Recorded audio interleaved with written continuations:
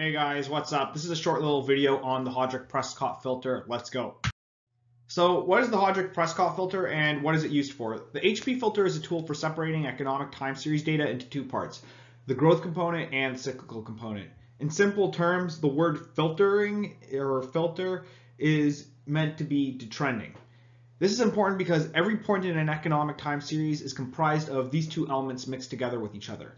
In general, we can say that for this time series of data, we have yt is equal to yg times yc, where yt is a economic variable in question's value at time t, and yg is the portion that accounts to this process via long-term growth, and yc is the portion by which we can say that this is the fluctuations or the cyclical component.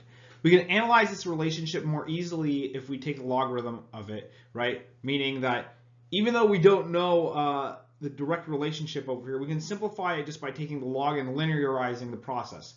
For notational simplicity, we'll just go and note this by lowercase y is equal to lowercase gt plus ct.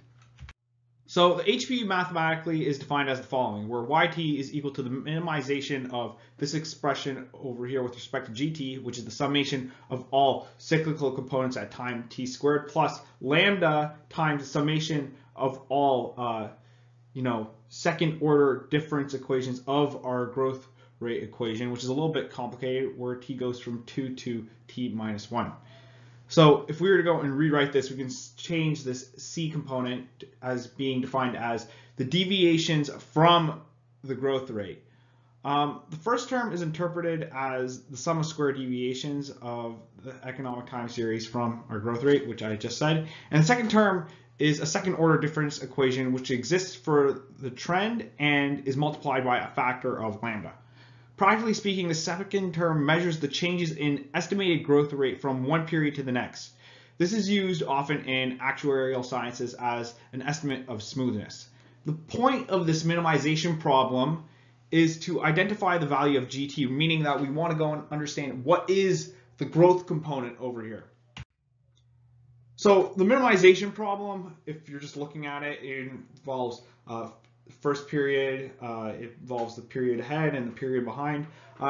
It's pretty complicated and requires some more advanced matrix algebra involving pentadiagonal matrices, which I've seen a little bit, but I'm not really so sure myself. And this video is taking that process for granted.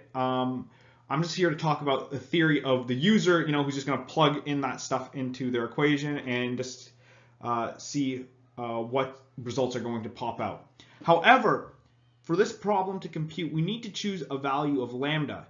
If we choose a bigger lambda, the smoother our estimate of the underlying trend will be, and the closer to the straight line our growth portion will become. The smaller lambda is, the smaller the deviations from our growth segment is. When lambda is equal to 0, we can say our process represents growth completely. So this process is represented by gt is equal to yt. So that's obviously a little silly because that means, it's not much of a filter at all. Though there are formal ways of calculating the appropriate value of lambda, for quarterly data, it's usually chosen that a value of 1600. So let's go talk about visualizing the HP filter. This is just a result that I took from Stack Overflow. It's just an image from R of an application of the Hodrick Presscott filter. So here we go and see that it separates the growth component, and that's not necessarily a straight line. It has a little bit of curves to it, and we see that it separates the cyclical component as well from that growth component.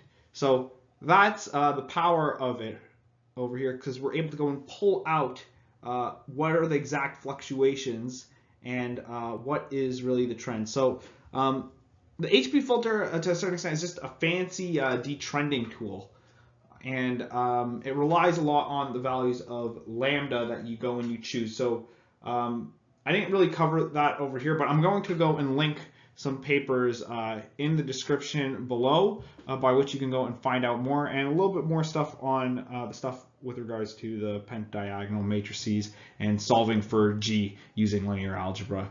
Take care. I hope this video helps.